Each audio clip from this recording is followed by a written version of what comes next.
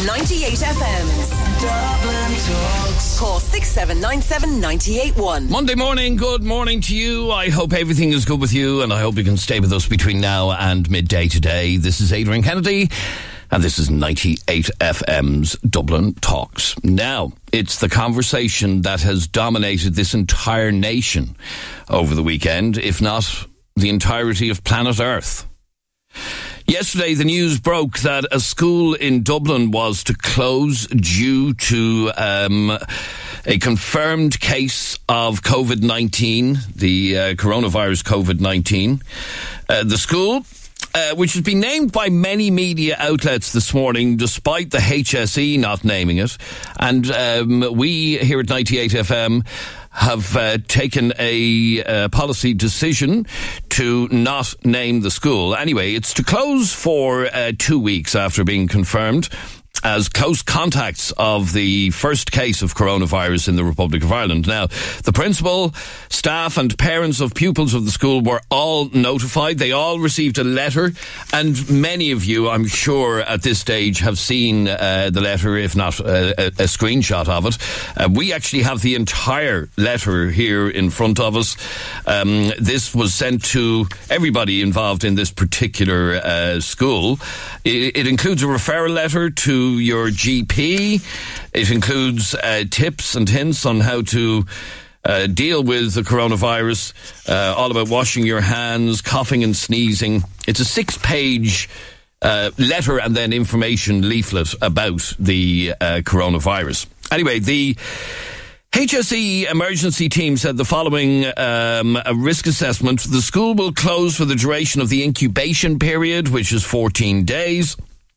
All pupils and teachers are being asked to restrict their movements until the end of the incubation period and will receive guidance on the meaning of restricted movements. However, there's been a lot of criticism, I have to say, over the last 24 hours from members of the public regarding the decision of the HSE not to name the school. This was apparently done out of privacy for the staff and pupils and to stop mass hysteria that may prevent others from coming forward. Others believe that the HSE should have named the school. I want to find out which side you are on. Here's the reality of this, okay? We live in an age of social media sharing that it was never, ever going to be possible to not identify this school.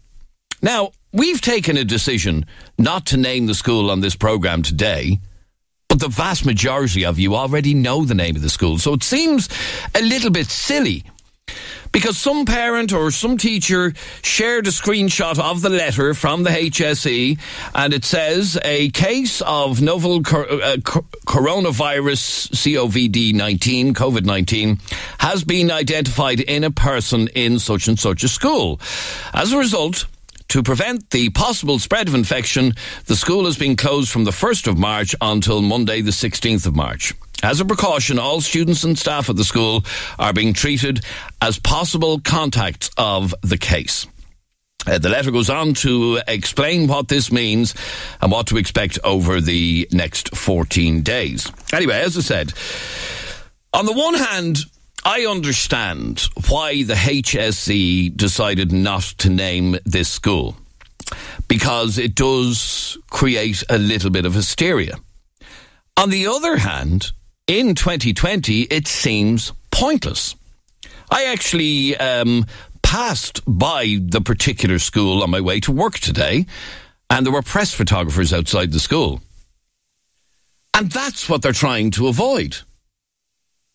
And they're also trying to avoid identifying this particular young fella. And my worry is that because we all have this need to know, on the one hand, when the HSE announced this case yesterday, I said within a week, within a few hours, I would know the name of the school, and lo and behold, within an hour, I knew the name of the school. Is the HSE right in the way they're dealing with this? 6797981 is our telephone number. Text, WhatsApp, or send a WhatsApp voice note to 0877 98 98 98. Now, let me go to one of the parents affected by the closure of this particular school. Alan, welcome to 98 FM. Thank you. Now, Alan, we, as I mentioned a moment ago, have a policy here at the radio station that we've decided to go along with the HSE and not name this school, which in many ways seems pointless, but that's the way it is. You have a daughter in this school. I do, absolutely, yeah. I suppose it's common knowledge where it is now. It's been doing the rounds. Actually, it was doing the rounds on social media before the story even broke, because the students were aware of what was going on. In fact, the letter was received by people before the HSE made their statement yesterday. Is that right? Yes. Well, yes and no, actually. I was talking to the HSE this morning and yesterday evening, just to say that we actually were informed after the press conference was made. Okay, so tell me how you were notified. How were you contacted? We got an email. An email? From the school or from the HSE? Everybody had got. From the school or from the HSE? From the HSE, but it contained within a letter from the school, if you know what I mean.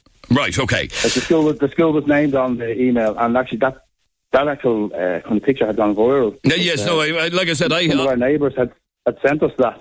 I had that on my phone within 10 minutes of the HSE press conference yesterday. So, but let me ask you firstly, Alan, as the father of a child in this school, do you support the HSE's decision not to name the school publicly? But it doesn't really matter, because it's out there. All they're worried about really is that, when it's named, that the responsibility for that doesn't come back to them.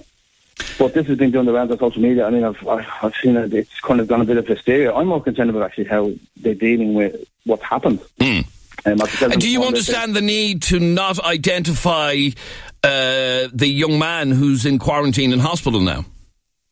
Well, yeah, there's patient confidentiality. I mean, again, his picture has gone viral as well. I mean, I don't agree with that. I mean, at the end of the day, there is a sick... Sorry, his photograph has actually done the rounds. Yeah. That's disgraceful. Social media is there. It's you know what teenagers are like. It's out there. I mean, as I said, there's no kind of confidentiality thing about this on the ground, because everybody's been aware. Okay, so on the one hand, you understand. On the one hand, you understand the HSE's need not to, or the decision not to name the school, and by implication, the identity of the young fella. But on the other hand, you're saying, and this is the point I was making at the start, it's 2020. It seems pointless. Because it's not really relevant, because people will know. If you want to know, just go on Facebook, go on Instagram. It's all out there. Absolutely, yeah. So let me ask you then, Alan. Why would you want to do that anyway? And let me ask you then, Alan, you got this letter. I have a copy of it here in front of me. I have the entire thing. It includes is this a referral letter to your GP? Yeah. Well, obviously, when I got this yesterday, I was like, wow, this is like, what's going on here? This is so.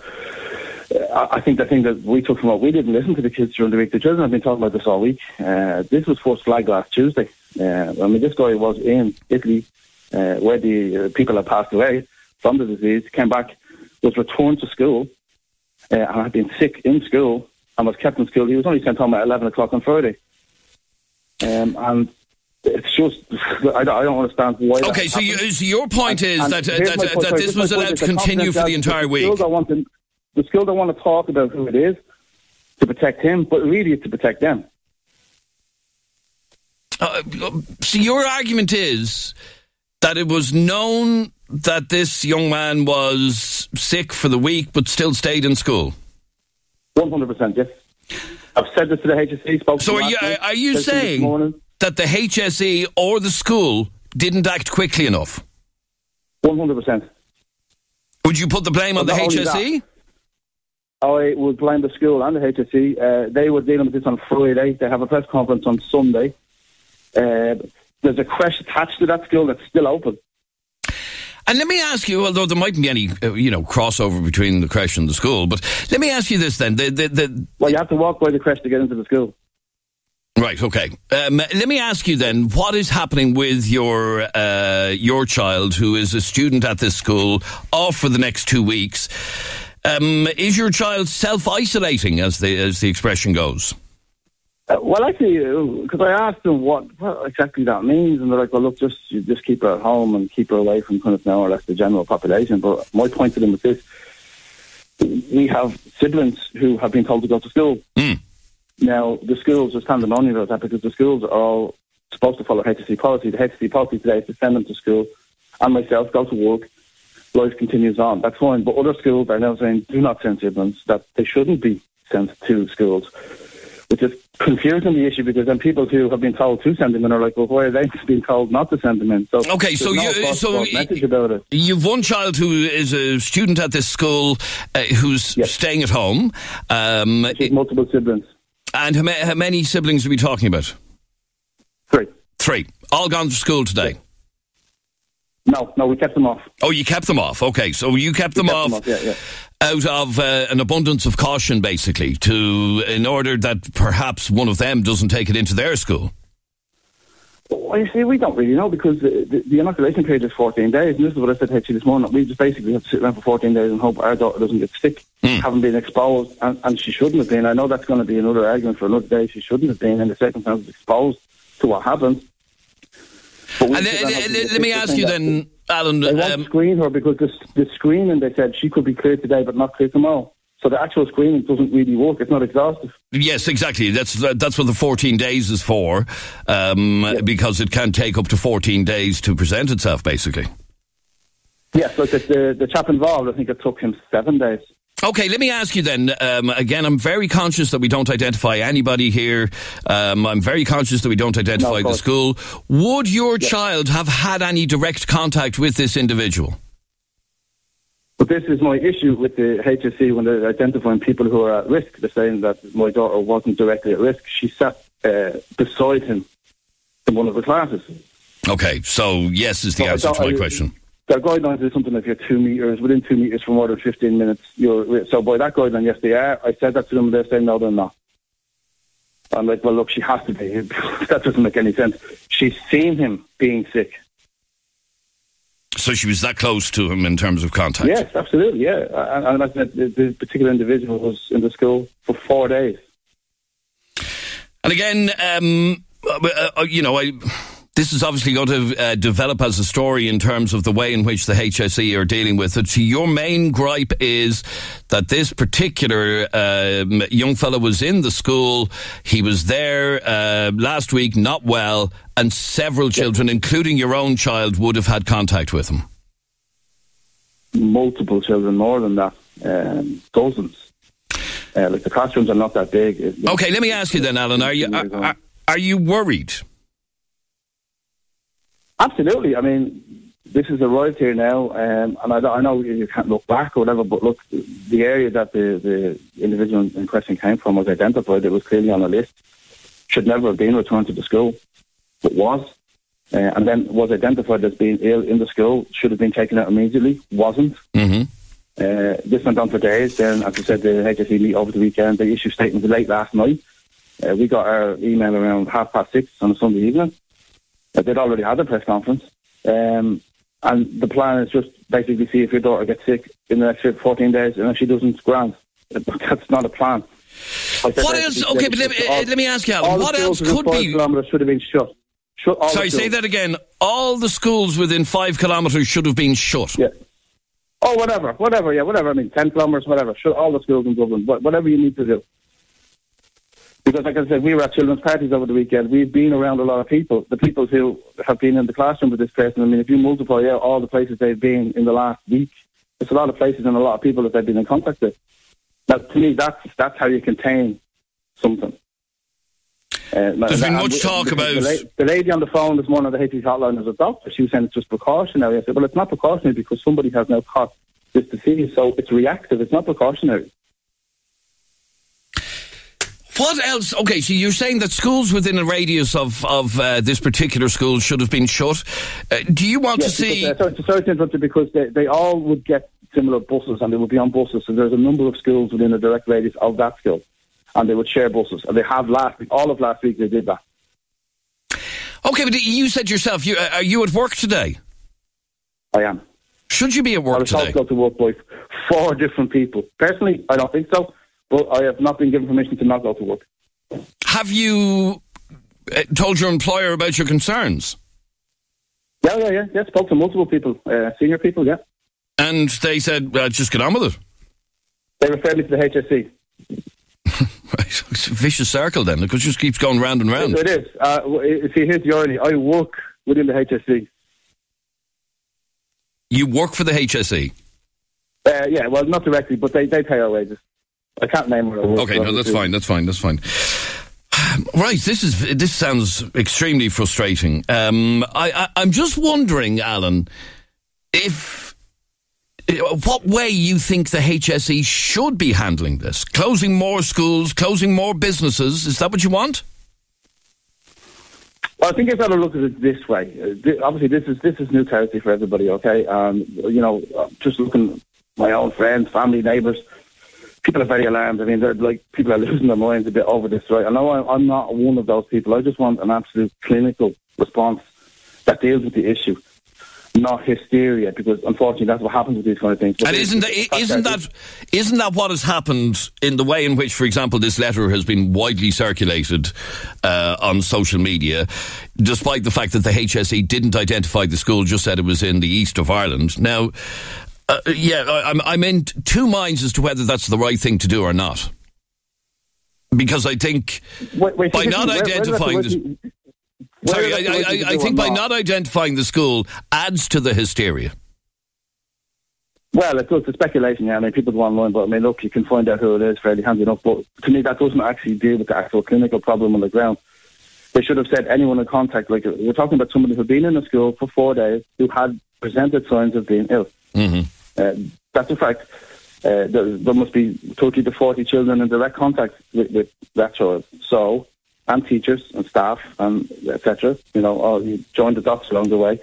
To me, any siblings should have been said, no siblings should go to school. But they're saying that's okay. You're obviously fearful that as a result of this young fellow being in the school last week, there's going to be a mass outbreak as a result of this, are you? Oh, I don't know about mass outbreak. I mean, that's... An outbreak, then. An outbreak. This disease is a new thing to everybody. But what I'm saying is, to try and avoid a possible outbreak or a spread, you need to contain, and part of containing it is to take the people who have been in contact and then their extended people and try and take them out of the equation. That hasn't happened. Okay, but in the meantime, you're at work, your kids are at home. Are they going to stay at home and stay indoors for 2 weeks, as has been advised? I don't know, actually, to be honest, because they haven't actually been advised that. Only one of them has been. That's my point. Yes, okay, but you've taken the choice to keep the others at home. Yes, yeah. And do you know what we're going to see, because we're liaising with the school itself. We're going to see what that... I don't know what you can do, because obviously you can test everybody in the house today. As I said, they're fine, and then tomorrow they may not be. Yes. Who knows? Your child could have this and not show any signs for the next 14 days, but could still have it and give it to other people. So I just think that how the HSE have dealt with it, it's not contained. It's not a plan.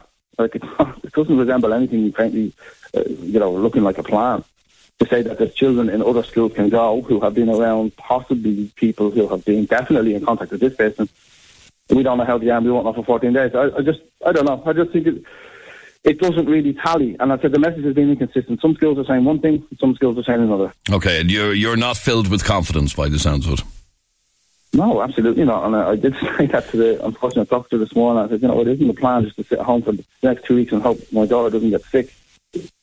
That seems to be just where we're at.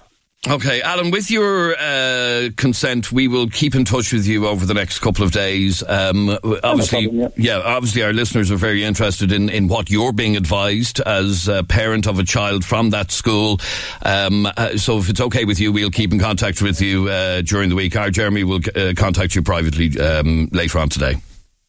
No problem at all. Thanks very much indeed, Alan. Good to talk to you. Take care. And the very best of luck with everything. I hope everything is okay, and I hope none of your children or yourself or any of your family develop it. Hopefully, and as well, just for the person in question, because he seems to be forgotten about in front of the hysteria, just hopefully that he's doing okay. Absolutely, 100%. Yep. I'm talking to the pupils and that, I mean, they are concerned. That's kind of not being kind of to the fore of anything. I mean, they're really worried about how he is.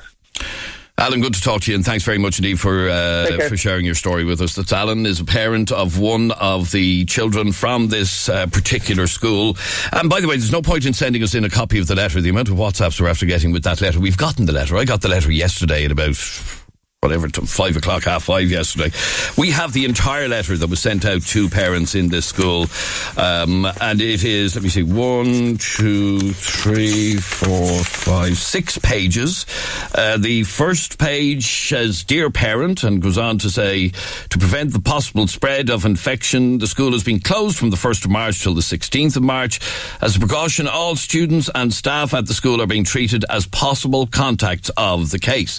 Now, you heard Alan. Alan's child was most certainly a contact of the case. And it goes on to explain what is coronavirus, what is my risk, what happens next, what are the symptoms of COVID-19 and what you should do. Coming up shortly, we will be speaking to a medical expert in this field about what we should and shouldn't do. And if you have any questions that you'd like me to put to Professor Anthony Staines, you can WhatsApp it to us on 0877 98 98 98. Therese, Aisling and Sorka, my apologies for keeping you waiting. I'll be with you as soon as the ad break's finished. The sound of the city, from Saggart to Sutton. Dublin Talks. 98 FM's Dublin Talks. Coming up in a couple of minutes, I'm going to be talking to Professor Anthony Staines, who is an expert on this whole field. And if you have a question that you want me to put to him, send me a WhatsApp voice note to 0877 98 98 98. Keep it short, keep it concise, and ask a question, and we will put those questions directly to Professor Staines. So once again, if you have a question that you want to ask about this virus, please send us a WhatsApp voice note to 0877 98 98 98. Now, we're in the middle of a conversation about the announcement yesterday that a particular school here in Dublin has been closed for 2 week. And we're asking, can you understand the decision by the HSE not to name this particular school? Look, I think everybody understands the need not to identify the young fella in question. But do you understand the need not to name the school and why they did that? Or is this just adding to more hysteria? Because the fact of the matter is, we all know the name of the school now. We knew the name of the school yesterday evening.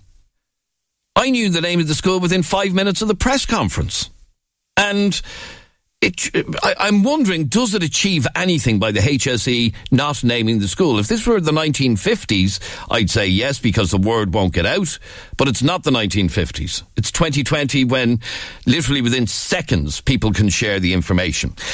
Now, Therese, you're on 98 FM. Hiya, Therese. Hiya, Adrian. Now, your child is in a school close by. Yeah, 2 or 3. In my little girl. Therese, I'm very conscious not to identify this school because we're going along with the HSE's guidelines. It seems pointless, but we are. Let me ask you, you're worried. One of the things that Alan, that father who was on a couple of minutes ago, was saying that all schools in the area should have been closed. Definitely. They should, because they should have went in and fumigated them or something, because we have young children that are the siblings of that school that has been closed. Yes. Our children are close to their brothers and sisters. And in fact, what we heard from Alan is that his other children go to different schools, and he has chosen to keep his kids off school, but he wasn't told to keep his kids off school. Yeah, I got a text message from the school. Sorry, Therese, we're losing you there. Can you hear me? Yeah, go on. I got a text message from our own school last night, and it just gave us the option if we wanted to keep our children off school. It didn't say we should. It said if you feel that your child needs to stay off school, basically. So I took it upon myself to keep my child off school. And are you going to keep your child off school for 2 weeks? I'm not sure. I'm kind of like, I'm not well myself at the minute, Adrian. I have been just out of a big operation, and my little girl had her tonsils out in October. So, like, I'm not sure what to do. I have, like, had breast cancer, so it's a big risk factor for me.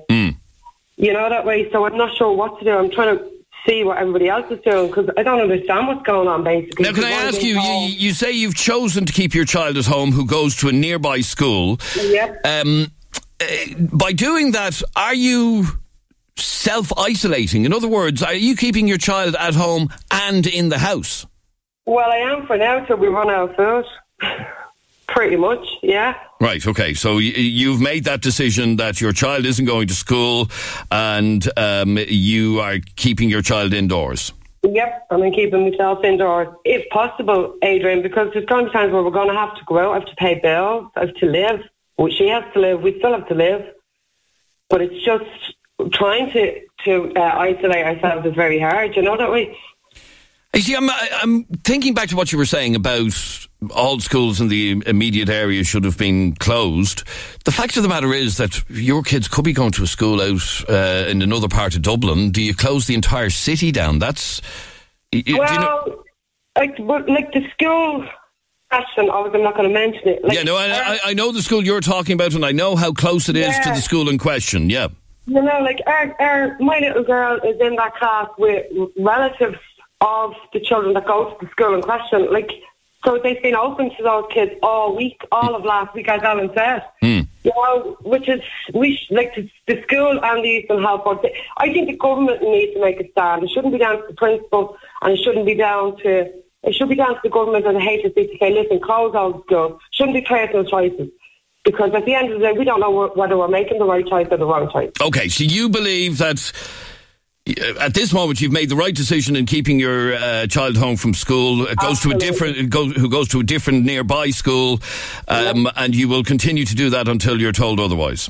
Well, I will, Adrian, but I'm also afraid the toast are getting on to me that my child's going to be off school, but I'm hoping that's all going to be sorted out. Like, they understand that we're keeping our kids off for the right reasons, not the wrong reasons. What do you think of the HSE not identifying the school? I can kind of understand it because of the poor child. I can understand it because they didn't want to name and shame that poor child, nothing to do with that poor child. But you know what Facebook and stuff is like, sending that little kind of photograph and stuff around. I can understand that. But I still think they shouldn't have just said the East.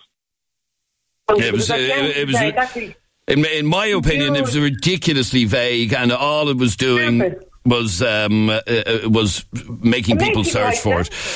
Okay, stay there for a second. Let me go to Sorka. You're on 98 FM. Hi, Sorka. My apologies for keeping you on hold so long. You're fine. You believe when it comes to the identification of a school like this, and, I'm getting to the stage that I feel a bit silly not naming the school because everybody knows it anyway, but we've made that decision. Let me ask you, Sorka, you believe we all have a right to know?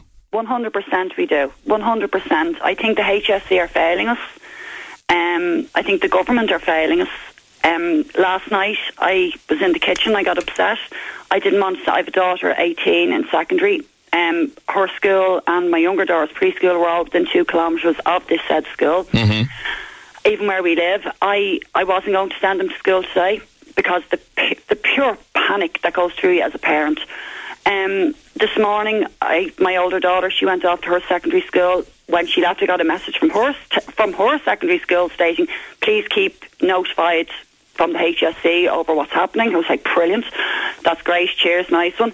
I brought my little girl down to preschool. I told the preschool I wasn't going to send her, and they were like, no, it's fine. And I just happened in passing to say to the manager of the preschool, if her older sister was in this situation, if she'd come back from Italy and she was getting tested for COVID-19, what would you do?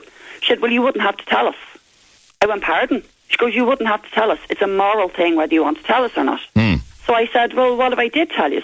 She said, we would have to inform the HSE and the preschool would be shut down. Even though our older sister doesn't go near the preschool, the HSE would shut the preschool down. So the point of it is, if that is somebody who hasn't even gone near the preschool, they would shut the preschool down. What is happening to everyone else?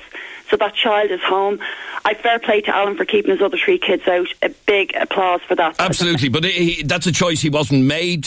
He wasn't told to make. He made it himself. He's doing the right thing. He's taken this on himself, and I think as a parent, but leaving it to us as parents to make these decisions is wrong as well.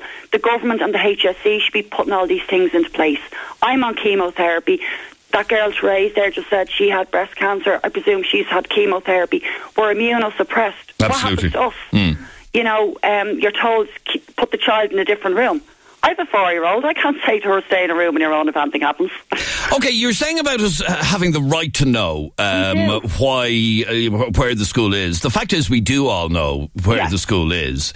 Do you think it's pointless, the HSE not identifying the school? I think it's very Irish at its best, isn't it? For God's sake, we were all going to find out. Okay, but isn't there a risk, and this is the bit, I didn't realise this because I haven't seen this, that even that young man has been identified on social media? I haven't seen that myself. In all honesty, okay, all right. Sorry to cut across you, Sorka. I have a big problem with that, identifying the young fellow like that. I think it's disgraceful. I understand. But as I said, my older daughter is 18. I know legally now she's an adult. But if it was my 4-year-old who had, we'll say, COVID-19, coronavirus, whatever you want to call it, I would have no shame in people knowing it was my daughter and her name, because I would feel I was maybe helping other people out. People could say, oh yeah, I was near that child yesterday, or, you know, let people become informed. It's not bullying, it's not intimidating a child, it's giving people options to let them, because people are going about in a panic without knowledge. But I mean, you see, Sorka, this is the reality of, do you want your child becoming a meme? That's what we're talking about here. That's what happened yesterday with this young fella, I now understand. I didn't realise this was the thing. I've a major problem with that young fella being identified by anybody. He has a right to privacy. Everybody has a right to privacy, but it's nothing that's an embarrassment. It's nothing. It is. He becomes a target of a focus of attention as being the first case in Ireland. But should we all not just be standing together as if you want to put it, as a nation, and saying we can all support each other through this? Right, he's the first case. We are definitely going to have a second, third and fourth case. Absolutely, if we haven't already. That's the reality of it. We're all probably, anyone could be walking around with it. It's not... Let me ask you, Sorka, are you worried? If the HSE are announcing other cases today or tomorrow or the next day, do you want them to be more specific? Yeah, I am stone cold worried. I'm so worried. As I said, I was not going to put my children in school today. The 18-year-old won't like me calling her child, because I feel, you know, as their parent, I can keep them safe. I felt like I'm putting them into the lion's den this morning, watching them going off, and it's a horrible feeling as a parent. That must be a horrible feeling, yeah. Yeah. All right, Sorka, I wish you well. Thanks very much indeed. Where am I going? Aisling, you're on 98 FM. Hi, Aisling. Hi, how are you? You also believe that the HSE should be publicly identifying this particular school? Well, absolutely. I have listened to Alan there and the other ladies talking. I have absolutely no faith in the HSE now. I and haven't been dealt with them for the last 18 years. My son is 18 now, and he has a very severe underlying health condition. He works. And we live in the east of the country, obviously, and only by social media is how we know where the coronavirus has its first case. Yes. And it's very worrying for him, as he works in a little shop with people in and out all day long. He's gone off with his hand sanitizer. You know, we're not being told what to do, especially for the vulnerable people in the society, you know, people with, I mean, he has severe heart disease. I mean, we've been told basically just get on with stuff, or, you know, if you kind of had an idea of where things were, you know, you could kind of say, oh, well, it's not near us, so we'd be a little bit more... relaxed, yeah. So, like for example, you know, people in Cork don't have to be worried at this moment because it's in the east. But people in the east shouldn't have to be as concerned if they live in Meath or if they live down in Wicklow, because we now know it is a school in Dublin. Absolutely, and that's what is more annoying. It's the fact that they're causing mass hysteria with people. And do you think that mass hysteria is created by the secrecy of not identifying the school? Well, I think so, because... Okay, but let me turn that on its head.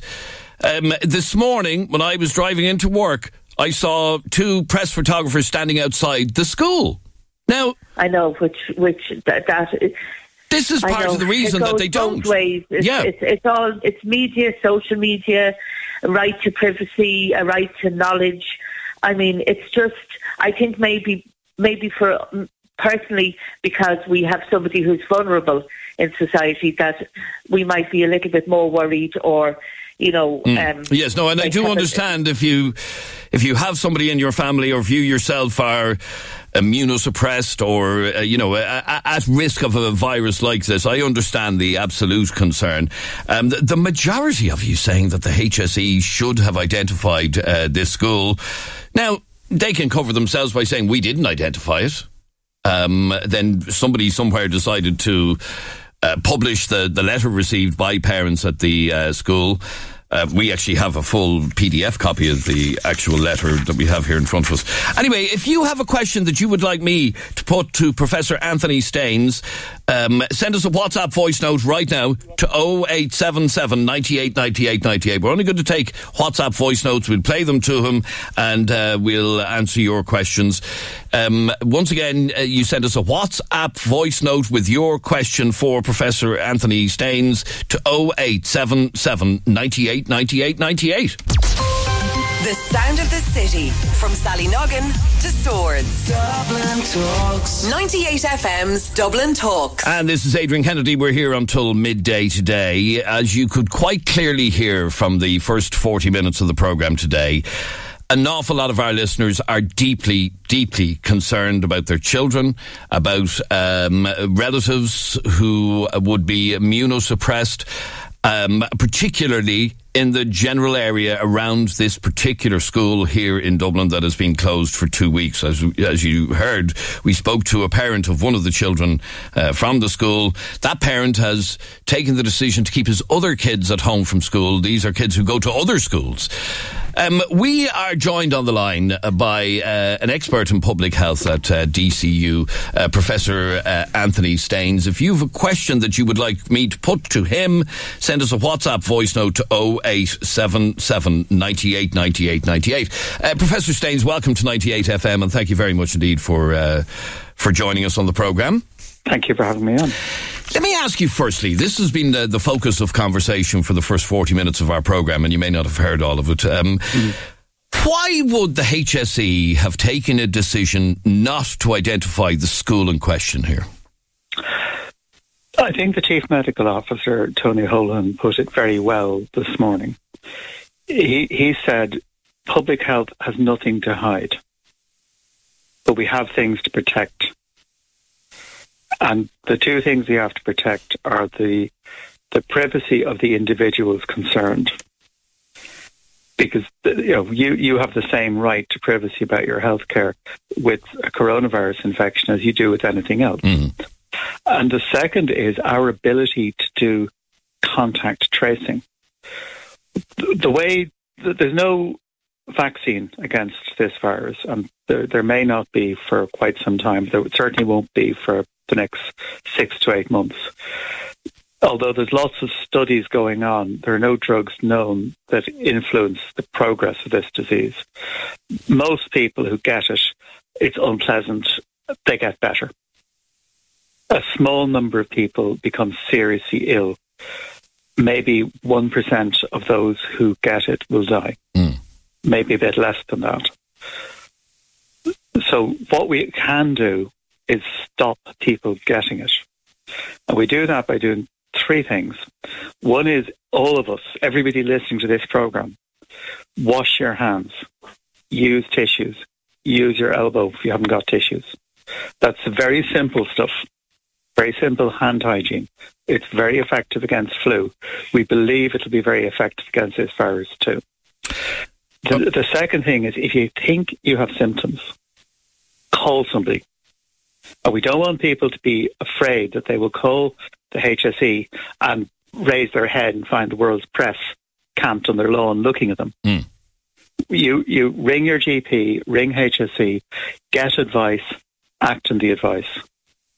And whatever is needed, depending on you, depending on your situation, depending on how sick you are, you will get the care, the diagnosis that you need your particular situation. Okay, so just to go back to the decision by the HSE not to...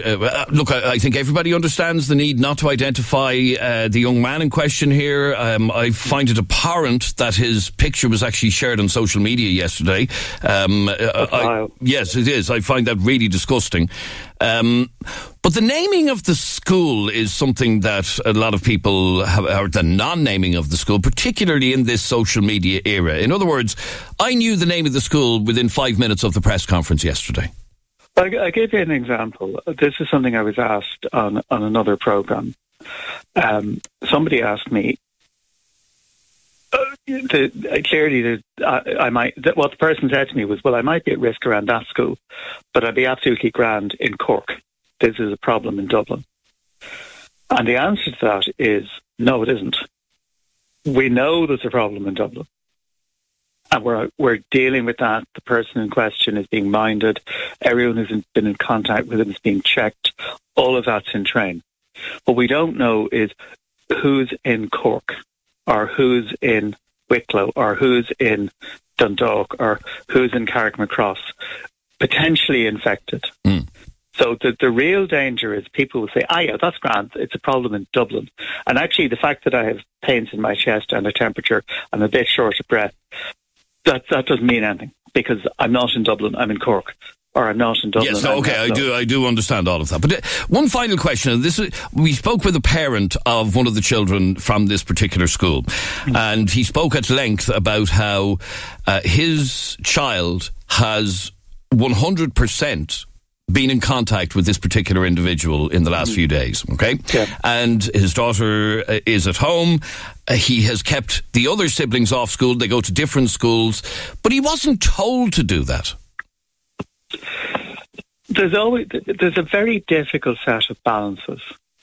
We're balancing between a risk of infection and a risk of closing down our society. We know that closing down our society will lead to deaths. We know that. If people start losing jobs, the death rate goes up. Mm. If people can't get out to get food and water, the death rate goes up. So we're trying to walk something of a tightrope. We're using the best evidence we've got. The guy who's coordinating all of this globally for WHO, a man called Mike Ryan, is in Sligo. So we are hooked into the international public health networks. We have really experienced people, and I'm not one of them. We have loads of really experienced people who are used to managing outbreaks. Okay, so the way in which the HSE is dealing with this, we just have to trust in them, that they are dealing with best practice, and any of the frustrations that people may be feeling, we need to accept that the HSE is doing what they should be doing. To be honest, yes. I mean, this is a major public health incident, and that's what public health people are trained to do. So we have the skills and the experience and the background and the knowledge of doing this sort of thing for 150 years. Mm-hmm. And it doesn't mean it always works. Okay, I want to put some questions to you from our listeners, if that's okay. So sure. We've asked listeners to send in a WhatsApp voice note to 0877 98 98 98. Here's one from Alan. How you doing, Adrian? I'd just like to pose a question to the doctor that's due to come in. I'm just wondering if this virus is man-made, or if it was, what was it? Like, did it just come from animals, or where did it come from? Where did it originate? Do we know the answer to that, Professor Staines? To a point. We know this is what's called a coronavirus, and there's a family of these things. One set of members of the family cause common colds. A fair proportion of common colds. This isn't closely related. This is kind of a second cousin of those. So this thing is very closely related to a virus that's been found in bats. And the likelihood is it's a bat virus that has now spread to people. That's the current bet. That it might have come from some other animal, but it's probably a bat virus. That transferred to humans at some point. Yes. Very, very recently, because all the isolates from China are all pretty much the same. And these viruses mutate quickly. So they look they look a little bit different. Their ears might stick out a bit further, their noses might be a bit shorter. All of the viruses in China look pretty much the same. And all of the viruses in Italy look slightly different, but also pretty much the same. Okay. So it's probably a very, very recent virus that's affected people, and it's not man-made. It's not man-made. Okay. All right, here's another question. Does it matter when you wash your hands if the water is hot or cold? That's a good question, actually. I was in a public toilet yesterday, Professor Staines, and the running water was cold. It's best to wash your hands with warm water and soap for about 20 seconds, which is about as long as it takes to sing 2 verses of Happy Birthday to You. If you haven't got warm water, use cold water. Okay. If you haven't got soap, use water. Wash your hands with the best stuff you have available at the time is the message. Okay, so ideally warm water and soap. But ideally. Yes, ideally, okay. But wash them reasonably. A lot of people wash their hands only after they go to the bathroom and maybe when they get up in the morning. You ideally wash your hands more often than that. Okay. That's how we'll interrupt spread. Here's another message. Hi, I just have a question for the professor. My son is 12 with an underlying heart problem, aortic stenosis, and he's due to go to a football match in England this week. And I was just wondering what would his recommendations be around this and travelling? There isn't really an answer to that, is there? No, it's a difficult one. I mean, there are coronavirus cases in England, more than there are here. A football match is very crowded. At the moment, the risk of transmission in the UK is very low. And he's probably no greater risk at a match in the UK than he would be at a match here. But, there's no point telling fairy stories. He is at slightly greater risk at a football match than he would be on the street. Okay. And it's a balance. Like many other things in life, it's a balance. The risk is not high, but it's not zero either. Here's another question from Declan. What about my girlfriend that's 30 weeks pregnant? What's it mean for her? Pregnant women are in a group of people that we need to be aware of. Is that right? Is that the best way of describing that? Yeah, it is. There isn't a lot known about it because this is a new virus, and it mainly seems to affect the respiratory tract. Now, it is the case that severe infection can be very damaging for a pregnancy. That is well known, and nothing to particularly do with coronavirus. So there's nothing that I know of, but there's a lot we don't know about this virus yet. There's nothing specific that I know of about pregnancy and this virus, except that, as you say, pregnant women are a little bit immunosuppressed compared with the non-pregnant women of the same age. Okay, here's another question from Kevin. Kevin here. Just wondering, if a child got infected and both parents were uninfected, would he suggest, I was wondering what his recommendation would be in relation to, should one of the parents move away from the family home and one parent stay with the child? I know it's a bit of a weird question, but it is a weird time. Okay, thank you very much. Bye. I don't know if there's an answer to that either. It's a good question, but the reality is if your child is infected,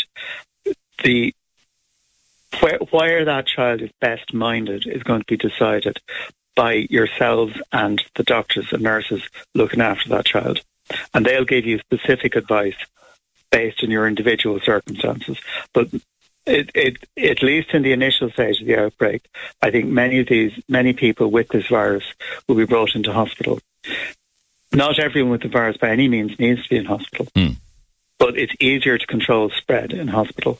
But take the advice of the doctors and nurses dealing with you and your family, because it'll be much better than any generic advice that someone can give you. Professor Staines, I'm going to impose on you and ask for 5 more minutes of your time, if that's possible. Really, yeah. I have to take a very quick commercial break. It's fascinating talking to you, and there's a lot of questions that have come in. I have to take a quick break, and I'll be straight back to you after that break. It's 11 o'clock across Dublin. Good morning. This is Adrian Kennedy. This is 98 FM's Dublin Talks, and this is Trish with Monday's top headlines. Thanks, Adrian. Around 450 students at a secondary school in Dublin are staying at home for the next 2 weeks as a precaution against the spread of coronavirus. It's after a male student who recently returned from northern Italy became the first person with the virus in the Republic. He's now being treated in hospital in isolation. A man has been seriously injured in a crash on the Swords Road. A number of other people have also been taken to hospital as a precaution after the pile-up shortly before 9 this morning. A proposal to rezone industrial land at East Wall for housing has been shelved. It's one of 20 brownfield sites the City Council had earmarked to undergo a change of use. However, the proposal has since been withdrawn over concerns it could impact on future plans to connect up the M50 and upgrade the Port Tunnel. And health experts are warning children as young as 8 are being diagnosed with eating disorders. The age of onset for eating disorders was previously 15 to 24. This has now dropped to 13 to 18 years of age. And you're up to date on 98. 98 FM's Dublin Talks. Call 6797 981. And this is Adrian Kennedy with you until midday today. We're currently talking with Professor Anthony Staines, who's an expert in public health at DCU. With your questions regarding this whole coronavirus, COVID-19 crisis. Professor Staines, I've been asked to ask you, in terms of children, are children at less risk of this in terms of developing serious consequences?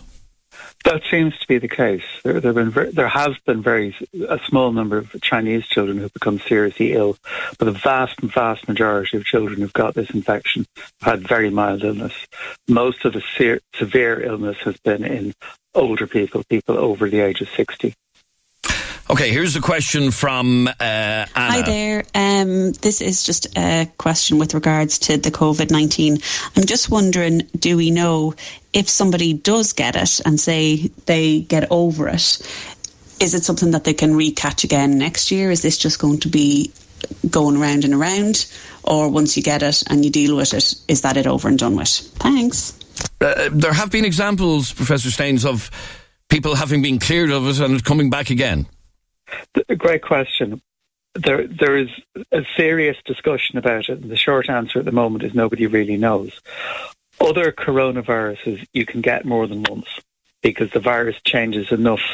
So that's why you can get colds repeatedly, because there aren't all that many viruses cause colds, but you get colds again and again. It is possible that will happen with this virus, but at the moment nobody really knows. Well, if this virus sticks around, which hopefully it won't, but if it does stick around, what's likely to happen is it will become less severe. It will cause fewer serious illnesses. So that would be the aim. But really, we'd actually prefer to get rid of it now. Absolutely. And we still can if we manage this properly and effectively. Okay, here's a question from Gary. Hi, Professor. I'd like to know, what type of people is this virus killing? Is it killing young, healthy, fighting men and women? Children, or is it people with underlying diseases or elderly, just like a common flu would kill? You know, because I think that's what people are doing, but it's not saying who's doing or how they're doing, you know, and that's what's panicking people. So why don't you help people out and help them with the panic, because stress can cause heart attacks, strokes, and God knows what. So help them out. And there has been a bit of, I won't say secrecy, but a bit of silence surrounding the sorts of people who are dying from this. Not really. There's a big report from WHO where they looked at 80,000 odd cases in China. And what's happening is the death rate is much higher in older people. And it's much higher in people with underlying illness. So a lot of the people who've died have been people with cardiac disease or respiratory disease in their 60s, 70s and 80s. So that's how the figures pan out. Okay. So like many illnesses, it's more severe in the elderly and it's more severe in those with other causes for ill health. Thank you. Dave sent me this message. Hey, Dylan, I was just wondering if we could have a quick question there for the doctor. We're due to go to Spain at the Costa del Sol in early June, and the wife now is kind of freaking out. Has she got a reason to be freaking out, or should we be kind of putting the holiday on hold? Cheers. Now, I wouldn't be expecting you to answer that at all as to whether or not people should go to Spain on their holidays, and it's going to take a very long time before people are given specific travel advice like that. Yeah, it is. I mean, I can answer what I'm doing. I'm supposed to go into Spain at the end of this month for work for a day, and at the moment I'm planning to go. Okay. What it'll be like in June, I don't know, and nobody else does either. Watch this space. Watch this space is right. Karen sent this. Hi, Professor Steins. I have suffered with pneumonia in the past and have been hospitalised for it. Does this put me at greater risk in the event of picking up the coronavirus? Thanks. That's an interesting one. Would she be at greater risk having had pneumonia in the past?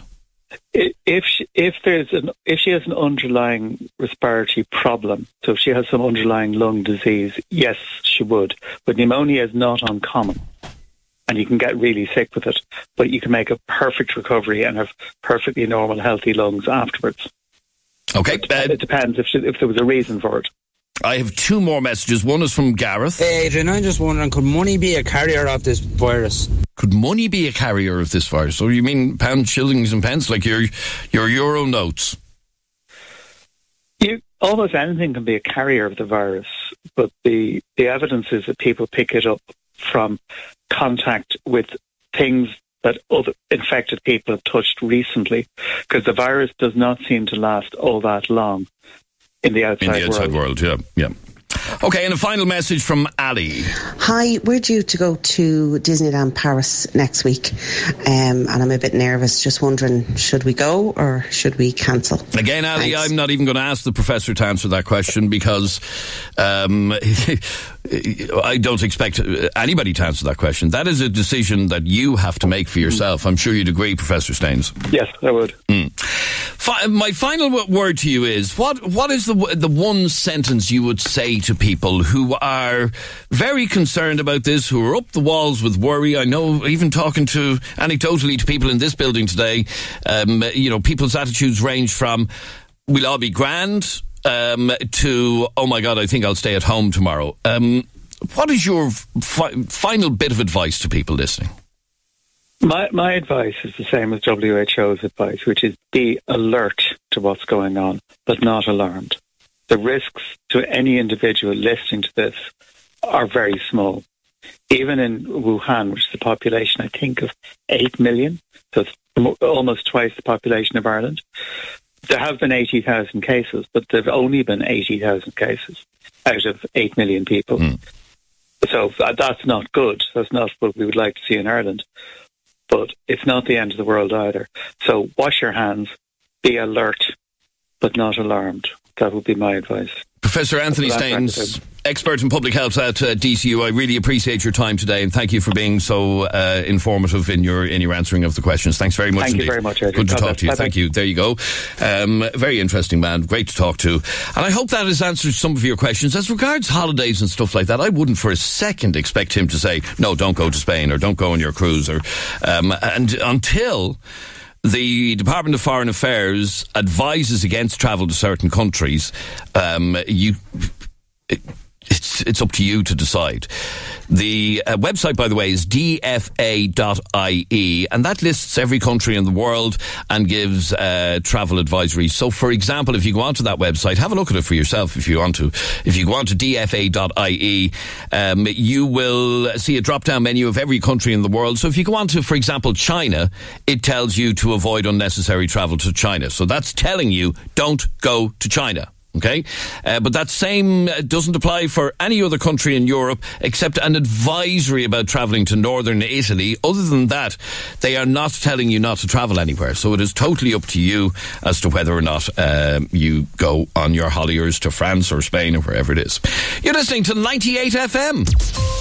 The sound of the city, from Sallynoggin to Swords. Dublin Talks. 98 FM's Dublin Talks. It's Monday morning. This is Adrian Kennedy. This is 98 FM. And it is time for that bit of our show that we call Tell us something we don't know. This is where we want you to share with us a fascinating fact that you don't know. Now, Professor Staines has shared an awful lot of information with us that we don't know. Yeah. Well, he did. I have one that's not as important. Good. But it is something that every single person can relate to. I only found this out the other day, and it's blown my mind. Okay, every one of you listening now at the moment, think about this. When you're watching a movie at home or a TV show, you know, it could be a movie on Netflix or it could be EastEnders. Mm-hmm. What's the last thing that always comes up on the credits of a movie or a TV programme? The very last line, what usually is it? Is it the company that makes it? No, or even the news. It could be the news or anything. It's always the last thing that comes out. The year. The year on which the TV programme was made. If you don't believe me, the next time you're watching a TV programme or a movie, look at the credits, and at the very end, it will say the year that the TV programme or movie was made, yeah? Mm-hmm. Now, here's the thing. It's always in Roman numerals, or nearly always. It's like MCM XCVV. Yeah. Or MCM 1VX and all that stuff. Why is that? Why did they decide? Well, it's not all companies. RTE don't. Or the BBC do, though. The vast majority of movies and TV programmes will have Roman numerals. Now, why did they do that? Because your average Joe Soap, Darren and Finglas, doesn't know what MMXX is. No, I do. It's 2020. Yeah. You didn't expect me to get that. I didn't really know. I learned Roman numerals in school. That's how I know them. MMXX is this year. Yeah. And the BBC at the end of all of their programmes put MMXX. RTE don't. They just write 2020. Why? What are you getting at here? Well, I know the answer. I only found out the answer at the weekend. Why it's done in Roman numerals? Because it makes absolutely no sense. Nobody uses Roman numerals ever, do they? And why is it done in Roman numerals by some television companies? It was originally done in Roman numerals to deceive the viewer as to how old the movie or the TV programme was. Okay, so say they were repeating. Do you ever watch Virgin Media and they're showing a programme from like 1999? Oh yeah, I was watching one of those Australian immigration programmes. Oh my God, yeah. It was actually made in 2011. Yeah, ridiculous. And they tried to pawn I don't know if they tried to pawn them off, but they show programmes that are like 20 years old. So somewhere down the line, some bright spark said, well, if we put Roman numerals at the end of it, people won't know what year it was made. Adrian and Ashburn will look at it and go, I don't know what MCM XCVV means. So that must be a new TV programme. Isn't that unbelievable? But I know that this show I was watching the other day was made in 2011 because it said MMXI. So that was 2011. MMXI is MM. M is 1,000, M is 1,000, that's 2,000. X is 10, that's 2010 plus I 1. Correct, 2011, well done. Yeah, but you know that. So they didn't hide it from me. But how many people? The only other place I've ever seen Roman numerals is Rocky. Rocky V. Rocky 1V. This is the part of the show where we ask you to share with us something that we don't know. Okay? It's a fascinating fact. It's something you know, but you reckon nobody else knows. And by the way, the show you're listening to now, copyright 98... copyright... MMXX. No, copyright 98 FM. Yeah. MMXX. Yeah, brilliant. 2020. Darren, tell us something we don't know, please. All villains and bad guys in movies, they're not allowed to use iPhones. Why is that? Because Apple don't want their product associated with villains or bad guys. Really? If you're watching a mystery movie and people are using iPhones, the one without the iPhone, more than likely going to be the villain. Yeah, that's actually true. This was revealed only a couple of weeks ago, that movie. By Ryan Johnson. Yeah, Knives Out. You know that Who Done It? Oh, yeah. And Ryan Johnson had a scene in the movie where one of the baddies in the movie was holding an iPhone, and apparently Apple said, no, cut that out. Yeah, not allowed to do that. Yeah. But how could they even... strange fact. how could they even control that? How can they dictate? They could sue. For what? For bad placement of their product. Really? Yeah, probably just not let them use the product in the show, so it won't be as realistic, because obviously people would have iPhones. But I would have thought a lot of bad guys the world over have iPhones. Apparently it's Samsung. Oh. Yeah, right. this all started, by the way, in that TV programme 24. Remember Jack Bear, 24? Yep. Is that I think he had an iPhone at the time. No, he didn't, because it was out before the iPhone was out. But he had whatever phone he had. But he did have a PDA. I remember those. I think it was. There's one with loads of buttons on it, anyway. A phone with loads of buttons on it, okay. And that's how it all started. Oh. Yeah. So if you watch Narcos on Netflix, yeah, where they're like killing each other to bits, and you see them making a phone call. Hello, Rodriguez, you have to come down here and kill this man. He won't be making that call on the iPhone. Won't be making a call on the iPhone. I never knew that. Thank you, Darren.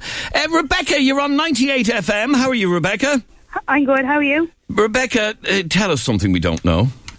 The Canary Islands are named after dogs, not birds. Hang on. The Canary Islands are named after, the dogs. What, there's a dog called a canary? My friend said that to me a while ago, and I thought it was madness. So hang on, I would have thought that the Canary Islands were named after a bird of some sort, namely a canary bird. Jeremy, are you finding out the answers to I this? have the answer for you already, Adrian. Brilliant, okay. The Canary Islands, which is Lanzarote, Tenerife, and the other one that no one goes to. Fuerteventura. They are named after... La Gomera. Where? La Gomera. Nobody goes to La Gomera. They're named after a dog called a Canarian Mastiff. And he's an ugly look. Although all Mastiffs are ugly looking, aren't they? This is particularly... This fella's particularly ugly looking, and I'll show you a photograph of him. Oh, God, yeah. He's an ugly... Wouldn't like to meet him on the beach on your holidays. And they originally came, I presume this fella comes from Lanzarote, although he doesn't look very happy that he's in Lanzarote. But, yeah, that's... So the Canary Islands were named after... What's the name of the dog again? The Canarian Mastiff. Oh, so not a little Tweety bird? No. No, okay. That's a fascinating fact, Rebecca. Thank you for sharing it with us. No problem. Bye. Thank you. What is your fascinating fact? Tell us something we don't know. Call us on 6797 981. You can text, WhatsApp, or send us a WhatsApp voice note to 0877 98 98 98. Oh, sorry, just about back to the baddies using. They're not allowed to use MacBooks either. I don't know. No. So the goodies in a movie can. That's how you will know, they're saying now. In you know, in those whodunit movies, who's the baddie and who's the goodie, you will always know because the good guys will be all using Apple Macs and the bad guys will be using PCs. And this all stems back to Jack Bauer. It's all to do with in 24. Jack Bauer. Yeah. I actually saw him in concert the other night, by the way. Kiefer Sutherland. Kiefer Sutherland, yeah. Oh, he's a singer. Yeah, brilliant singer, brilliant band. What? Saturday night in the Academy is a great gig. Now, Cora sent us this WhatsApp voice note. Hi guys, can't come on because I'm busy on work, but I've got a couple for you. Ben & Jerry's ice cream is packaged upside down, hence when you open it's always so full. So I wonder if you were to cut it from the other end, would it just be all air? Ketchup was sold in the 1830s as medicine. The name Wendy was made up for the book Peter Pan, but there was never recorded Wendy beforehand, so the name was pretty much invented. If you squash a wasp, it releases a scent to alarm other wasps it's in danger, and they all turn up. So do you ever notice that if you get stung, they'll all just start hovering out of nowhere? So now you know. God, Corey, you'd be great to go on a night out with. Are you being sarcastic? No, she's just filled full of information about everything and anything from Ben & Jerry's. But that's true. I just looked that one up. The Ben & Jerry's is true. When they're milking it up and all that, it's poured into the jar upside down. Have you ever noticed? Do you eat Ben & Jerry's? Yeah, the odd time. I eat it like it's going out of fashion. When you open a tub of Ben & Jerry's, it's level with the top. Yeah, completely level. There's not even a millimetre give. That's the reason. Oh.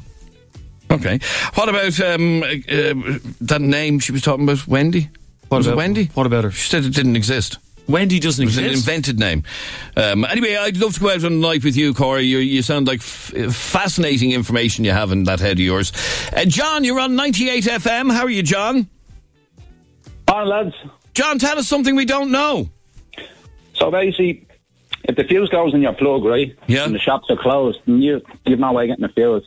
If you wrap that fuse in foil, pop it back into the plug your plug in, the plug will work again. Yeah. Now, you'll electrocute yourself. No, you won't, but I wouldn't be recommending it either because... Well, no, I wouldn't recommend it, but I mean, if the shop's closed, then, you know, you've a temporary thing, you know. It is, yeah. I don't know the last time I had a fuse actually go in a plug. Fuses don't go anymore, do they? I can't remember the last time a fuse blew in a plug of mine, to be honest with you. Yeah, they're probably more updated now, but an awful lot of people probably still have the older ones as well, you know, just... Okay, so that's a simple solution. Simple solution. Thanks, John. Actually, Adrian, you blew a fuse last week when I put the wrong caller on the air. Yeah, I did, yeah. You literally... I blew 3 fuses. Adrian's trip switch, literally... Stephen sent us this WhatsApp voice note. Ice lollies were invented by 11-year-old boy, I think. It was done completely by accident. That's a fact. What was that he said at the start? I didn't catch Ice it. lollies. Who calls it ice lollies? Ice pops. Ice pops were invented by a kid. Yeah, they actually were in San Francisco. Yeah. In 1905. Yeah, basically a young fella. His name was Frank. Who calls a child Frank? Well, my granddad was Frank. Doesn't sound like a child's and name, he would have been born about that time. Look at little Frank. Go on anyway. Anyway, Frank was out playing outside his road in San Francisco in 1905, and he bought some sugary powder, basically. You know those popping powder things, and basically he thought to himself, what would happen if I were to add this sugary powder into water? So he got a glass, Adrian. Yeah. And he put the sugary powder into the glass, and then he realised, it's I won't have it yet, so I'll keep it in the fridge. So he put it in the fridge and forgot about it. And then a week later, remembered Frank. The mother said, "Frank, what did you put in the fridge?" And he took it out, and it was a frozen lollipop. And he licked it, and it was yummy. And Frank said, "Oh yeah, I'll have a bit of that." That's amazing. Just don't call children Frank, though. It just doesn't sound like a kid's name. My granddad was born in 1905, believe it or not, and his name was Frank. Well, imagine going up to a pram now. Look at how cute that look at the little dimples on the boy. What's his name? Frank. Stephen sent us this voice note. Ice lollies were... Oh, sorry, I played that. Kira sent us this. If you change the camera settings on your Android phone to audio that says cheese, you literally just say cheese and it takes a photo for you. Say that again? You can teach your phone, your Android phone, to answer to the word cheese and take your photograph. How do you do that? I'd love to do that. But I'm not going to sit here for the next hour and a half going through it. No, but I have an Android phone. Did she explain? Yeah, Google it and find out for yourself. James, tell us something we don't know. The band Spandau Ballet got their name from Nazi war criminals being hung at the end of World War II. I think I heard that before, and I think you might be right. Jeremy, where does Spandau Ballet get their name? I'm not that fast. Hang on. It refers to the term the locals used, dancing the Spandau Ballet was the dance they did when they'd be hung. And a friend of the band actually seen it in a nightclub in Berlin, I believe. Yeah, that's in a nightclub Jack's. Yeah, it was written on the nightclub Jack's wall. Right. And another fun fact related to Spandau Ballet, or at least the prison, is that after World War II, after all these criminals had been hung, one man was left. He was guarded by 4 different countries for the rest of his life because he was the only person left in the prison. Remember, you were looking for someone to come to your house party at the weekend, Adrian. There's the man. Invite him, go on. And the last fact related to it is after he died, the locals wanted the prison to be kept up. The British had it torn down and turned into a British services shopping centre, and the locals then started referring to it as Hesco's after the Nazi war criminal Rudolf Hess. Oh. Here's a question for you then, Mr. Know-It-All, yeah? you know the place where everybody goes swimming naked on Christmas Day down by Killiney, yeah? Yeah. What's it called? Killiney Bay? No. The 40 foot? The 40 foot, yeah. Yeah, where did the 40 foot get its name? I'd say from the length of a walk you have to go from the shore across out. No. Is it 40 foot deep? I know the answer. I happen to know the answer because I was swimming there one day and I met this fella who's a historian and he told me why it's called the 40 foot. I can tell you now, many of you have swam there. It's not because of the depth of the water. The water's not 40 feet deep there, would you stop? Well, what is it? You dip your toe in there. It's not because of the depth of it and it's not because of the distance you have to walk. And you won't find the answer to it on Google either. Well, then tell us. I'm not going to tell you. What's the point in this part of the show? I'm not going to tell you. Just going to wreck your head. Paul! Good morning, lads. Did you know that the cream cracker was invented in Dublin by an Irishman? There you go. I think Jacob's cream crackers were the very first. I'm checking it as well. Okay, good man. Yeah, it was invented in Waterford. Yeah. By Mr. W. Jacob. Yeah, there you go. Jacob's cream crackers were the very first. Yeah. And finally, Nana. My name is Nana. I just want to let you guys know about this, that the Chinese doctors confirmed that African blood genetics composition resists coronavirus. That's one of the things we don't really know. Thank you. Nana from Navan. Now, I don't know how true that is or otherwise, Nana. Sorry, if you have African blood, is that what he's saying? You're more resistant to coronavirus. So blood is blood, isn't it? So we can't confirm or deny that might or might not be true. But thank you very much indeed. I would say not. Would you not? I don't know. I'm not an expert in coronavirus. Yeah. What about the 40-foot? You're not going to give us the answer, You're just going to swan off out of here and not tell us. Just going to swan. Just the next time you're driving by the 40-foot to have a dip or whatever, and you think it's because of how deep it is or because of the I'm happy with that information. But that's the wrong answer. No, but I don't care. Okay. If you're not going to tell me. I'll tell you next Monday. This is 98 FM's Dublin Talks. I'm Adrian Kennedy. We're here until midday today. Thank you very much indeed for your... stuff that we don't know. A lot of it we didn't actually know. Now, next on the programme, are you someone who started smoking cannabis at a young age? And have you continued to smoke it into adulthood? If so, do you think you've developed any long-term effects of using the drug? Now, there's a reason I'm asking, because a fairly shocking report out today has shown that the number of child cannabis addicts has nearly doubled in Ireland in recent years as the drug becomes more fashionable. Addiction has soared among teenagers in the past 10 years. In 2018, 621 teenagers between the ages of 14 and 17 received treatment for addiction to cannabis. Cannabis, for some reason, is seen as a much less harmful than other drugs like heroin or cocaine. But a consultant child and adolescent psychiatrist, Dr. Bobby Smith, has spoken out following this report and said it is by far the single biggest addictive drug for Irish children. He said while cannabis can increase the risk of psychosis among adolescents, it is often a classic addiction issue. It consumes their lives. I knew many young people, he said, who get away with it, but there is a significant minority who have their lives devastated by it.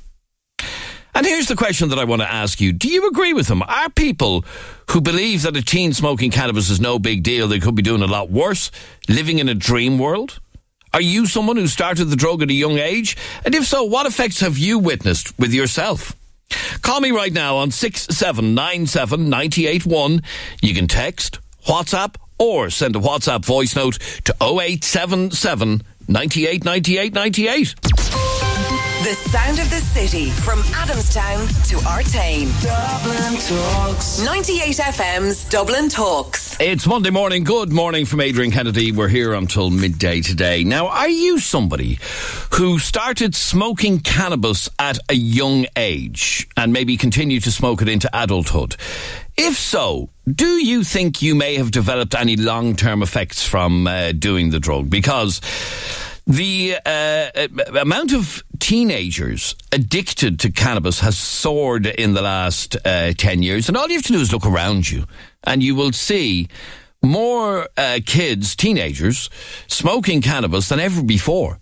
And in fact, from what I can see, they're drinking a bit less but smoking more cannabis because maybe it's easier to get their hands on. But anyway, the question is, this is something that Dr. Bobby Smith has spoken out about, and he said cannabis is seen as much less harmful than hard drugs like heroin or cocaine. But Dr. Smith has spoken out following a report about addiction to cannabis and said it is by far the biggest addictive drug for Irish children.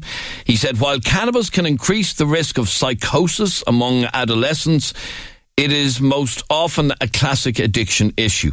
It consumes their lives. I knew many young people who get away with it, but there is a significant minority who have their lives destroyed by it. Call me right now on 6797 981. Are you somebody who started smoking cannabis from a young age? And if so, do you still do it? Or did you give it up? And if you gave it up, why did you give it up? Was it because you could notice certain issues developing? Call me on 6797 981. You can also text, WhatsApp, or send a WhatsApp voice note to 0877 98 98 98. Jay, you're on 98 FM. How are you, Jay? Morning, Adrian. Now, Jay, you first smoked cannabis as a young fellow. Yeah, I was about 18. About 18, okay. Yeah. And why did you start smoking it? Why? Yeah. Well, I wanted to try it. It was that simple, and I enjoyed it when I did try it. Okay. And do you still smoke it? Yeah. Daily. So you started at 18, then do the maths, how many years you'd smoking it? Well, when I was 8, I didn't start smoking it like regularly as such on. It was probably in my mid-20s. Okay. And since then I've been probably every day. So are we talking 20 years? Thereabouts, yeah. Okay. And you're saying that there is no downside to this? No, I didn't say that, no. There's a downside to everything. So what's the downside? Well, you're damaging your lungs, obviously, smoking. You know what I mean? You're spending money. There's lots of downsides to it, but, it's enjoyable as well. Okay, one of the things that this doctor was saying is we seem to look at this drug as it's harmless enough. It's, there's no bad side to it. And in fact, I spoke to one parent on this show a couple of months ago whose young fella at 16 was smoking cannabis, and he didn't mind. He said he'd prefer him doing that than any harder drugs or getting pissed out of his head. I can see his point, but personally, I wouldn't. If I had, I don't have kids, but if I had kids, I wouldn't want them smoking it until they're over 18 and it's their own choice then, But have you ever experienced any issues in terms of paranoia or psychosis or anything like that? No, I've heard of people though, and as in a friend of a friend, you know what I mean? But I've never experienced it myself. Okay, let me read this message that's just come in to me, and it says, just regarding the smoking of cannabis, I'm a 22-year-old who smokes cannabis daily. I'm in my final year of a law degree and pursuing a master's next year. Like any drug, such as alcohol or tobacco, in the wrong hands can have negative effects. It doesn't affect everyone negatively, nor the same way. If you abuse it, then yes, it is going to have a bad effect on you. I'm interested, Jay, to hear you say that you wouldn't be happy with a 16-year-old, if you had a 16-year-old smoking it. But sure, if it's as harmless as you're saying, sure, what's the problem? But we don't know how harmless it is for the developing mind. That's the thing, we just don't know yet. There hasn't been the research done on it. So, I couldn't say that it's safe. I wouldn't say it's safe because I don't know. Okay, stay there for 1 second. 6797 981 is our phone number. You can also text, WhatsApp, or, like lots of you are doing, send a WhatsApp voice note to 0877 98 98 98. Now, Peter, you've also been smoking cannabis for 20 plus years. Yep. And what did you want to say on this? Well, everybody goes on as if it's a gateway drug. That's all crap. You don't take a blow off a joint and want to take heroin, then, you know what I mean? No, you don't. But if you look at somebody who's on heroin or is a regular cocaine user, if you look back in their lives, they probably started on cannabis. But if you also look back in their lives, they are probably already abused or stuff like that. You know what I mean? Now, everybody goes on and is like, oh, kids with cannabis. When kids are driving down the street in the car, there's pictures of beer and alcohol everywhere. When you see ads for beer on the telly, what are people doing? They're always having fun. It's always a party and stuff like that. But when you see an ad for cannabis, it's always dark and dreary, be aware. The main people who don't want cannabis legalised is Diageo. That's who doesn't want cannabis legalised. The likes of states in America like California and Colorado who have legalised cannabis, alcohol sales have plummeted. Okay, but we're not talking about legalisation at this moment. I can understand that, right? So then, what's safe? What would you rather? Would you rather your children going out and getting a bottle of vodka in Tesco's? Or would you rather them getting a bag of... Most kids who smoke weed aren't going out to fields. When they go to fields, it's because it's taboo. That man and dad don't want it. I'd rather my son in the house with his friend. When I smoked weed in my house, it was with my mates. We were playing Xbox. We went out in the field running amok. Do you know what I mean? And the science is in. How many people die every year because of alcohol-related diseases? How many people every day die because of cigarette-related diseases? A lot. How many people a year die from cannabis? Oh, I don't know the answer to that. Zero. Well, that's what you're saying. The only way you're going to die from cannabis is if a CIA drug plane is flying above your head and they drop a bale of cannabis on your head. Okay, let's not skirt around this. The fact of the matter is, if you're smoking it, you're not doing yourself any favours at all. Because if you're smoking anything, inhaling any type of smoke isn't a good thing. Yeah. we can understand it. So that's why we need to legalise it, get people educated on it. And if I was to open up a cannabis store, you make the licence for me to sell that really hard to get and really hard to lose. It's easy for the children to get their hands on a bag of weed. It's not easy for them to get their hands on a bag of cans. Because if they buy a bag of cans, if they go to catch them, and the off-licence is found out, they'll be shut down and fined. Whereas it's little John O down in Garndale on Talent or whatever selling a bag of weed. And he probably sells a bit of coke as well. That's how kids are getting introduced to it. So what you're saying to me is, despite the fact that we have a record number of teenagers being treated, firstly smoking it, but also being treated for addiction to it. Right. You're saying it's far less harmful than... because cannabis itself has no actual chemicals in it that make it addictive. What happens is people become dependent. Now, 15 years ago, you would have been on a radio show talking about the level of alcohol drinking with kids, and whereas cannabis use wasn't as high because it was still kind of underground. Whereas now, the science is out, the cat's out of the bag. We know. Like, look at people talk about schizophrenia. Schizophrenia in the human population since the 1960s has been at 1%. It's still at 1%.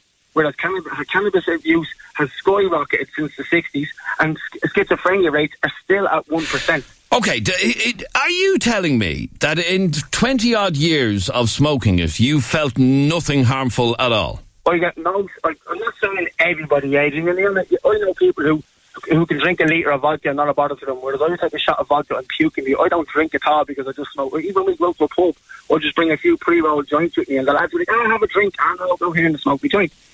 Do you know what I mean? Because drink doesn't agree with me. Whereas I know people who cannabis, like, not everybody can smoke cannabis and not everybody can drink alcohol. Do you know what I mean? Some people will have different effects by it. Like, I'm not addicted to it. I grew up at 4 o'clock. Oh, you say you're not addicted to it? 20 years of using it would say otherwise. Well, if I was addicted to it from the moment I woke up, I need to have a joint. And then when I feel my buzz going, I need to have another joint. I'm up at 3:30 in the morning. I start work at 4 o'clock. I don't go home till 5 o'clock in the evening. My first joint is at 7 o'clock in the evening. You ask most people who go to work in a building site, they come home and they have a pint or a bottle of beer to relax and wind down at the end of the day. So if I want to smoke a joint or two before, when I come home, you can't go to bed at 7. I smoke my first joint at 7. I don't smoke in front of the kids. They don't see me rolling it. Okay, Peter, there are medical reports that suggest that marijuana can be addictive. And, I know you're saying you're not addicted to it, but if you didn't have that one... I'm not saying people can't get addicted to it. People become dependent on it. And another reason why teenage youth, people going in for addiction to cannabis is going through the roof is because of the new cautioning system that the guards have brought in. If what's happening now with kids is a 14 or a 15-year-old is getting caught with weed, they have a choice. You can go to court and you can get fined and you might be sentenced to prison. Or you can go through this treatment program and you won't get a criminal conviction. What do you think this child is going to pick? Okay, stay there for 1 second, Peter. 6797 981 is our telephone number. You can text, WhatsApp, or send a WhatsApp voice note to 0877 98 98 98, like Paddy just did. Hi, Adrian. It used to be harmless, smoking cannabis, when all we had was a bit of hash that you used to be able to get on the streets. That stuff was maybe 3-5% strength. But now all you can get is weed everywhere, and that's up to 25%, even more sometimes, you know. So it has changed, like. Okay, thank you, Paddy. Quick break, we're back in a second. The sound of the city, from Balbriggan to Blanchardstown. Dublin Talks. 98 FM's Dublin Talks. It's Monday morning. This is Adrian Kennedy with you until midday today. If you want to get in contact with us, send us a WhatsApp to 0877 98 98 98. We're talking about a report, a shocking report actually, saying that the number of teenagers aged between 14 and 17 receiving treatment in Ireland for addiction to cannabis has skyrocketed. The numbers of teenagers using cannabis, and I'm sure you can see this for yourself, has skyrocketed. It is, according to many of our callers, easier to get your hands on some cannabis than it is to get your hands on alcohol. And we're asking about the downside of it. Do you think we have a problem here developing with young kids addicted to cannabis? Call me now on 6797981. Now, Katie, you're on 98 FM. How are you? Hiya. Katie, you've been smoking it for years. 25. 25 to be precise. And you've a young fella of 19 who also smokes it. Yeah, he doesn't drink. He doesn't like it. He doesn't like drink at all. So we was out one night and they had a joint and he'd smoked that now. He'd only smoke it in the evening probably when he came home from work, and he'd be in bed and all at 9:30, 10 o'clock. He'd probably have 2 joints and go to bed. He wouldn't smoke it around me now. He'd be out with his mates. And does that bother you? No, it doesn't bother me. Would you prefer if he wasn't doing it? Well, I wouldn't. I'd rather him to smoke cannabis than drink. The drink, it brings out the bad in everyone, the drink. But no, I don't agree it brings out the bad in everyone. Well, most people, especially young kids coming up that are only 16 and 17, going around drinking, and there's nothing but fighting and stuff like that when they're out, especially kids when they're out drinking on the streets. But I don't have a problem, and I think cannabis is grand, but not before the age of 18. I don't think. I think younger kids should not be smoking it. They're only grown and. But when I hear. You see, this is where the problem is, and this is why, having a conversation like this, I'm always very conscious that we don't portray it as this wonderful thing that everybody should be doing, because I don't believe that's true, and I would hate to think of a 16-year-old hearing this conversation and going, oh, jeez, that sounds deadly, I think I'll do that. There's no downside to it at all, because that's what an awful lot of you are saying. I've never found a downside to it. Nothing. So, not a thing. Years ago, I drank myself. Then I went off the drink. I just had enough of it, and I ended up. Then I started smoking, and not a bother. Not a bother. I've never looked back. Okay, so are you addicted to it? No. I'd only smoke it now probably at around 6 o'clock, 7 in the evening. That'd be it. I'd have probably 2 or 3 joints, and that's me done then. And what about, say, for example, if you go on a holiday? Well, I've never been on one. You've never been on a holiday? No. Oh, okay. Because, for example, I know of somebody who went on a holiday, who smokes it every day, and spent the first day of his holiday searching around the resort to try and find somebody that he could get it off. Oh, that's a sign of addiction. Most people do when they go on holidays, isn't it? Yeah, but that's the sign of addiction, is it not? Well, it's just like you going over to Spain going, right, come on, out drinking. No, but I don't have to go wasting a whole day going searching, looking for a place. Well, you wouldn't need to. This day and age today, it shouldn't take it a day to get somewhere to get cannabis. You'd find that within 5 minutes. Okay, but again, to go back to the point, you're saying you wouldn't like to see 16-year-olds smoking No, it. not that are only, not children that are only growing. But do you not get the kind of hypocrisy in what you're saying? You're painting this as the best thing ever. No, I'm not. I said about children shouldn't smoke. 18, you do what you want when you're 18. If you want to smoke a bit of weed when you're 18, fair enough, smoke it. You're not sticking needles in your arm either. And look at a lot of people believe that's the next step, though. No, it's not. Well, here, I'm an example. 25 years. I wouldn't touch cocaine. I wouldn't touch heroin. I wouldn't touch tablets. Not one thing would I go near, because I just know myself. I'd never go near anything like that. And the cannabis, it just relaxes you. That's all it does for you. It relaxes you when you're sitting down in the evening. It does nothing else to you. And all this about psychosis and all, there has to be something wrong with people first to end up then smoking cannabis. And 25 years is not a thing wrong with me. I haven't been sick in around 15 years. Don't get colds, don't get flus, never suffer from anything. All right, again, I have to remind you, Katie, that perhaps irresponsibly you're promoting this as just the most amazing thing ever. I'm promoting it, but not for children, I'm not. Anyone age of 18 should not be smoking it, I said. Okay, stay there for a second. Michael, you're on 98 FM. How are you, Michael? How you doing? Michael, you're in a similar situation with a teenager smoking it. Yeah, I started off smoking when I was 15, yeah. And smoked it daily for nearly 15 years, so, yeah, but look, it didn't really agree with me coming towards the end of it. In what way? I started having panic attacks, so I just couldn't relax, people are saying there, you know what I mean, you smoke it to relax in the evening, it was actually having the opposite effect on me. So, as I said, like, for years I smoked it. Years and years and years, and then just towards the end it just didn't agree with me. My girlfriend now was even saying to me, you know what I mean, you're a different person when you don't smoke it, so literally I just gave it up.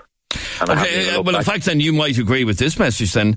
I used to smoke it regularly enough. I used it for my anxiety, but actually found, due to things going on in life, it was actually fueling it. Makes it worse.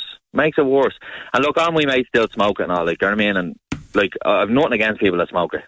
Couldn't care what you do, to be honest with you, but it makes it worse. That's the truth of it. Like, you sit down, and if you have any worries in life at all, like, and you sit down and you smoke it, like, you're sitting there on your own thinking about it, and it does make it worse.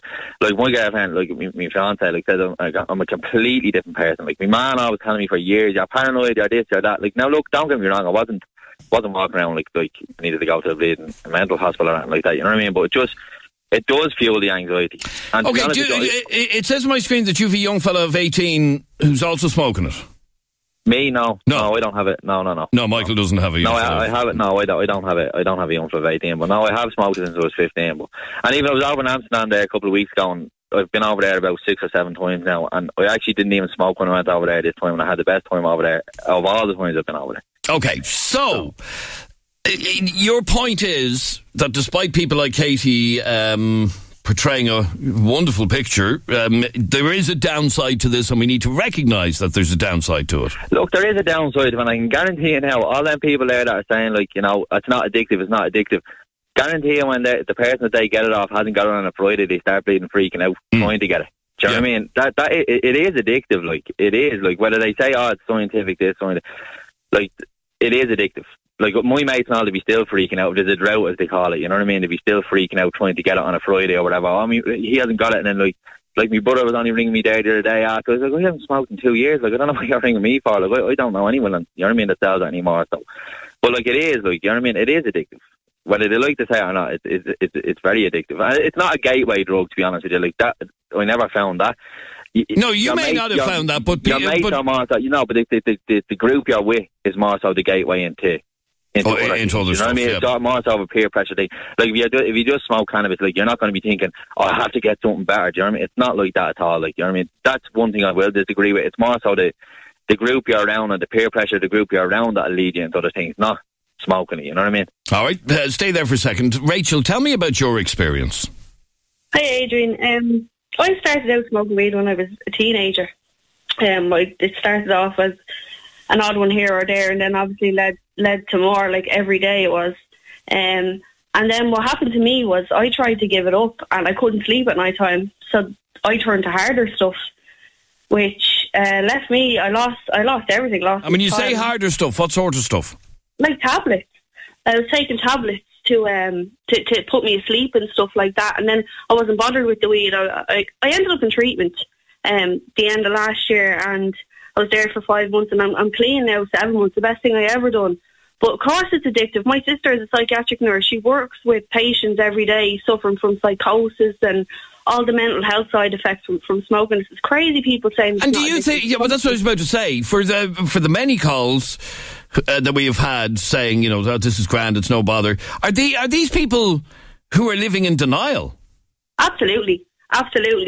And they obviously don't want to give it up. And like, I was like that myself. I said it wasn't addictive for years because I just didn't want to admit it to myself. You know, the sort of way I didn't want to say, oh, I'm addicted to this, so I have a problem. And I think that's what other people are doing. They're saying it's not addictive because they don't want to face the reality of how hard it is. So they are literally living in denial. Absolutely, 100%. Yeah. Stay there for a second. Scott, you're on 98 FM. How are you, Scott? Hi, how's things, Adrian? Grand, thanks. You're 22. Yep. Smoke it regularly. Yeah. What age were you when you started? I'd say would have been maybe 14, maybe 13, 14. 14? Yeah, so I was quite young, but it was probably to do with the group that I would have been hanging around with. And, okay, so you were smoking it from 14. I assume those at home had no idea? Yes, of course. So 6-7 years later, you're still smoking it regularly. Would those at home know now that you do it? Yeah, they do. Okay. And let's talk about addiction. Are you addicted to it? No, definitely not. So if there was, as we heard, it's an expression I'd never heard before because I don't smoke it myself, if there was a drought this weekend and you couldn't get your hands on it, would it bother you? Absolutely not, no.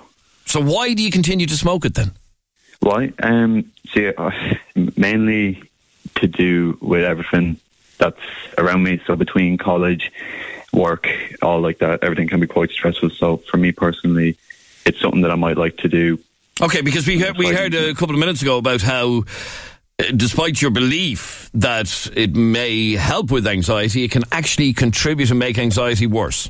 Yes, of course. Like I've seen it in some cases where people have severe panic attacks and that they can't cope, and I just have a feeling that it might have something to do with how much they're actually consuming on a daily to weekly basis as well. And some of the marijuana that can be found around could be sprayed with stuff. I've heard stories of that in the past. Nothing that I've witnessed, but I have a feeling that it might have something to do with how much people are consuming and the levels of THC. Which we heard earlier on, where it used to be 5 or 6 or 7%, now it can be up to 25%. Yeah. Okay, so it's an awful lot stronger. The question with regard to addiction, Scott, that I have to ask you is, why don't you stop it? I mean, obviously, you don't see any downsides, but it's clearly not good for you. Of course, yeah. I do see that as well, but the likes of me, I don't drink at all. That seems to be everybody's excuse for doing it. Well, I don't drink, so that makes it okay. I mean, as this message just come in, all those people saying it's not addictive, yet they're smoking it years. Yeah. So why don't you stop today? I'll think about it. I know. I just personally like to do it. It's my personal preference, and it's something that I like to do in my spare time to rewind. Okay, but you would maintain that you're not addicted to it? Yes. And you could stop tomorrow if you wanted to? Yeah, of course. Rachel disagrees. Rachel believes that you clearly are addicted if you haven't stopped or you can't stop. Look, I'm out of time. Thank you, Scott, for your honesty. And thank you all of you for your calls. This is 98 FM's Dublin Talks. Back again tomorrow morning at 10. Barry Dunn is next with some great music in the next hour, like these.